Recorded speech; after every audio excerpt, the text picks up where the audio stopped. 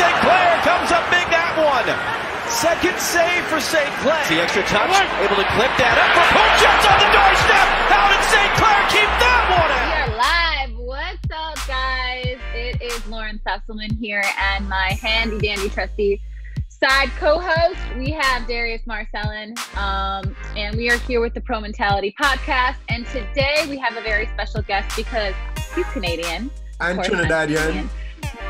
And Trinidadian, so look at that. It's an amazing combo we have today. We have Dayne St.Clair of Minnesota FC United. What's going on? Thank you guys for having me. Thank you. A fellow Canadian, baby. Let's Trinidadian, go. fellow Trinidadian in the house. Yes, so let's go. A little bit of everything. It's the combo right here going exactly. on. So. What would you say are the biggest things as a goalkeeper? Because we get this question a lot. Actually, we were working with a group of girls, and the goalies were asking, what can they do to be better out on the field with their back line? It starts with building relationships as well. Knowing your teammates, knowing certain players like to do certain things, or their strengths are this and maybe their weaknesses are this. So how can we cover up their weaknesses and play to their strengths? So I think things like that, and just being personable off the field as well, because I think when you have a better relationship, that person respects you more and they're willing more to listen to you. And of course, people are going to fight on the field. That's normal when people are competing. But I think when you have a better relationship off the field, you're able to go back on that and see the bigger picture later on. What was it like to be a national champion? And then, what did it take to be at that level? I think, it's easy to focus on the positives and ending it with a national championship, but there were definitely some tough times in my first couple years, not really playing, things like that, thinking about transferring because I wasn't playing. So there was definitely some tough earlier times, but to finish off my senior year and play my last game, winning a national championship, I think there's no better feeling. Playing with guys I still call my best friends to this day, being on the field with them, it's just a lifetime bond. I felt like that, it was able to eclipse in the perfect moment. So being Canadian, you're from Ontario. What was the process like? Because we have a lot of Canadians that are listening on this, and a lot of them have reached out to me to ask the kind of process of being Canadian and playing in the U.S. What was that process like for you? So I played for Vaughan growing up. I played for Ajax a little bit before and played for Vaughan. So we used to go do showcase tournaments, a lot of showcase tournaments in the States, or we'd have our own showcase where some coaches would come, guys would email coaches and stuff, say, hey, I'm playing in this tournament at this time. I know you're going to be at this tournament. If you have time, come to our games. I know some guys on our team are doing that, reaching out to coaches and stuff like that. And luckily I played for a good club that had a lot of connections and a lot of good history of producing players to the college level. So there was a lot of contacts from my coach as well that was able to help. But I think at the end of the day, it's about performing as well when you get in those moments, because that coach might be walking by for 15 minutes and stop by, and that 15 minutes can change a lot of things. And you never know kind of when that 15 minutes might be. It might be just a warm-up, to be honest, and just stuff like that to kind of just get the ball rolling. So I think you got to always practice and play there's eyes on you, I feel like. Advice you would give your freshman self that your senior would tell your younger Dayne? I think be patient. I think there was times I was definitely frustrated, and I think kind of allowed my standards to drop due to that frustration. And because you never know, especially as a goalie, you never know when your time is going to come. And when that time comes, you have to take it, or else you'll be right back to a position that you don't want to be in. So I think just being patient and allowing yourself to train better. I think it helped me a lot because before Maryland, I don't think I was the best practice player. But after going there, I think I became a lot better trainer and really kind of working on my craft. What was that process like of going from college into pros?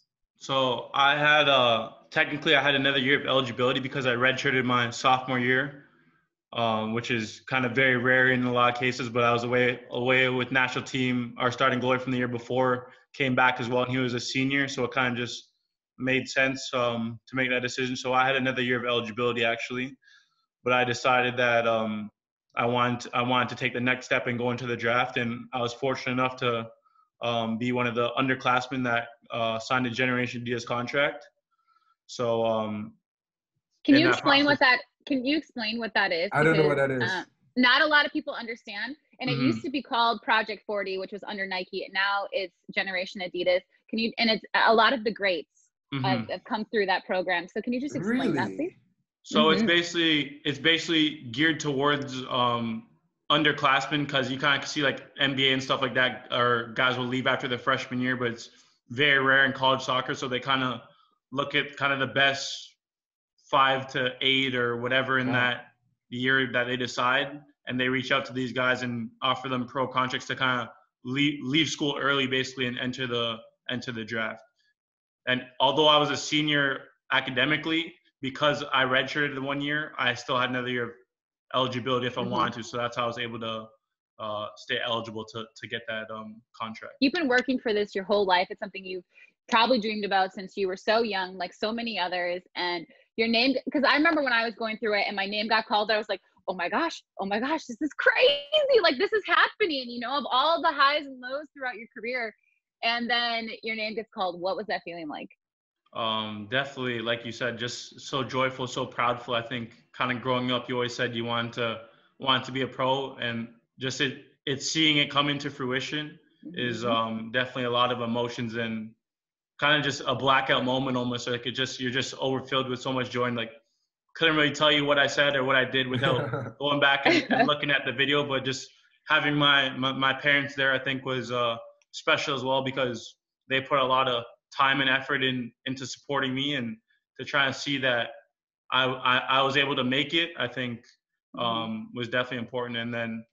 But then as soon as all that kind of joy rush goes on, is thinking of the thought process, okay, this is only step one. I'm kind of back to the bottom of the totem pole again. It's about how can I work my way up and show that I belong in the league and I want to be here. You know what I'm saying? I think as a goalie, kind of I look back at my time at Maryland, and I was able to learn in it, and like I said, become a better practice player. My rookie year, we brought in Vito Minone, someone I watched playing for Arsenal, Sunderland in the Premier League growing up. So it's like it was kind of crazy to see it, but like just such a nice guy, and kind of just learning from him and seeing what tidbits and stuff I could add to my game. And we also had Bobby Shuttleworth as well, who was a veteran goalie. So kind of just learning from those two. And although I wasn't really playing in games when I was back in Minnesota and not out on loan, just kind of learning from those guys. And then when I went out on loan, okay, can I apply some of these things that I've picked up from these guys to my own game now and kind of make my game more well-rounded. Yeah, and then my second year, I kind of knew this was the year that I was trying to play in some more games. So the plan was for me to go out on loan the whole season, kind of get that game experience. Now that I thought the first year I did well with training and learning, and then the second year was about applying it. And then COVID hit as soon as I went out on loan, so I didn't play. Then finally we were able to played 5 games, thought I was doing well. And then our starting goalie here at Minnesota at the time had to get a double hip surgery. So I got called back, and then I think that those 5 games I was on loan, I was very grateful because it was able to build some confidence and stuff like that going into Minnesota, and I felt fresh and confident and things like that going into those games. How important is confidence for a goalkeeper, like directly? Because everybody confidence just playing in the league is important, but like as a goalie, you're like your own man on an island. Yeah, I think confidence is really important, especially if you ask a defender. I think when they have a confident goalie behind them, they'll say that they feel more confident as well. So I think it's kind of something that can rub off on the rest of the team. And of course, you're going in with the mindset the ball's not crossing the line today. So I think that can kind of rub off on the rest of the team as well, which I think is important. Your first senior call up, seriously. First of all, it is the coolest experience, but I want to know in your own words, what has that been like, especially working with Coach Herdman? I had him as a coach. Now you have him. Just, I want to get your kind of feedback about that. Yeah, I think it's definitely an honor, first and foremost, to represent your country. Of course, I've done it a few times at the youth level, but I think kind of when you're at that youth level, you're always thinking, okay, I want to be one of those guys that make it to the senior team. So I think kind of finally doing it and seeing some guys that I've grown up playing with from such a young age, there with me as well has been special. And I think even growing up, you look at guys. I remember watching Atiba play, and now to be on the same team as him, you know what I mean, in the same room and stuff, I think is kind of very impressive, and I'm very grateful for it, and just hopefully that it continues as well. What is your thing, your special sauce, your Dayne's preparation before games? How do you get in the mindset to get right? I think it's just kind of staying calm. I think as a goalie, it's important to be relaxed and not, like I said, not get too high, and kind of keep a level head. I think it is very important. So soca and dancehall before games for sure. Is that common? I don't think that's so common, but definitely not common at all. But that kind of just works for me. Yeah. I love it. You have to get introduced to soca music, Lauren, pretty soon. So it's pretty soon. I mean, seriously, every player we've had on there has introduced me to like something new. So in the music scene, because I'm like not with it, so I appreciate you. What are 3 things Dayne does so that the younger goalies can probably try one of these techniques? 1, I would say, stay calm. No one's really expecting you to save it, so the pressure's on the shooter. So stay calm. 2, if you can, try to get in the shooter's head somehow. I don't know, stomp the penalty spot, knock the crossbar, tell your teammates to get on the rebound. So they just create some doubt in their mind. And then 3, just go with your gut. Because I think sometimes you can be a little bit indecisive, or you read something and you think that, but you're like, oh, I've watched the video on this guy go the other way every time. But whatever you see, just go with. And if you're going to go one way, go full-heartedly, because there's no worse feeling than diving the right way or getting a hand on it and it still ends up in the back of the net.